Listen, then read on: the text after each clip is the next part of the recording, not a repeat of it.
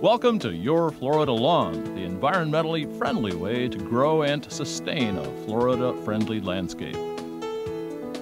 Your host is Dr. Lori Trenholm, residential turfgrass specialist with the University of Florida's Institute of Food and Agricultural Sciences.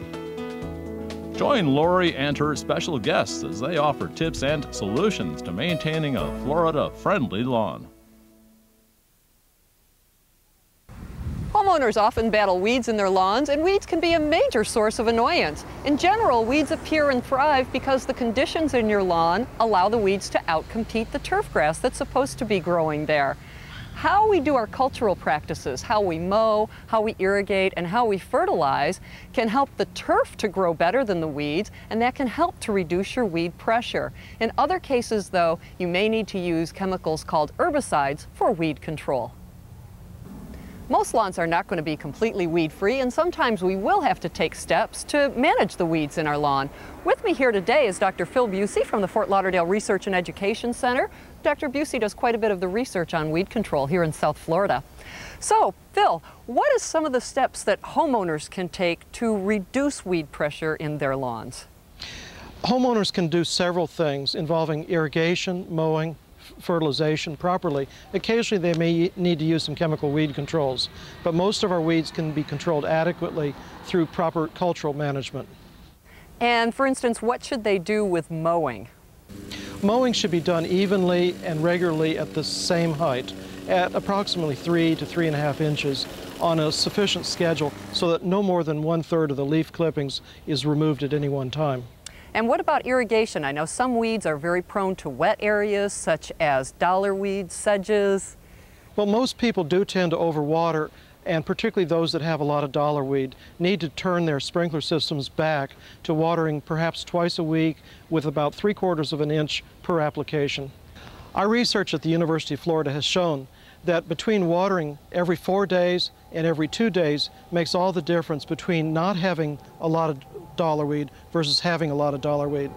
So the increased amount of irrigation favors the dollar weed instead of the St. Augustine grass in some cases. Exactly. And you have research that shows that. Yeah, dollar weed really loves the water. Absolutely. And most people could reduce their dollar weed problem by reducing their irrigation or their sprinkling to that which the grass really needs. The irrigating properly, which is about yes. twice a week.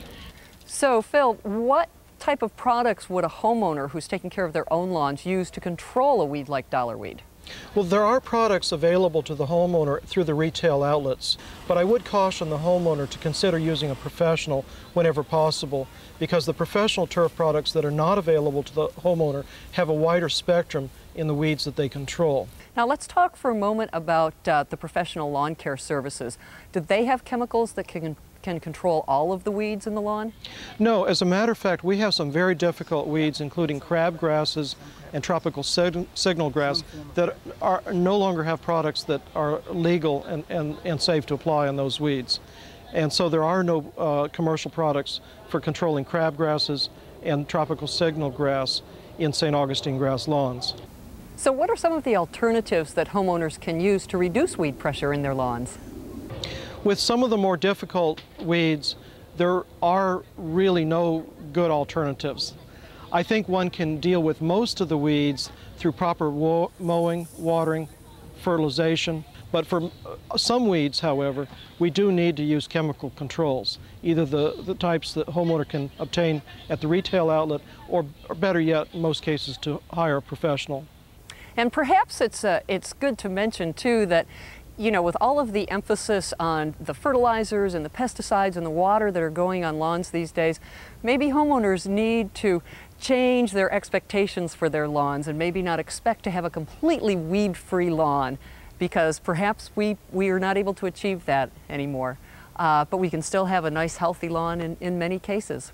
Lori, that's a great idea, because that focuses on the positive, which is the healthy lawn is resistant to weeds and it provides us the benefits that we expect from a good lawn. So there's an occasional weed, maybe it's time to hire a professional.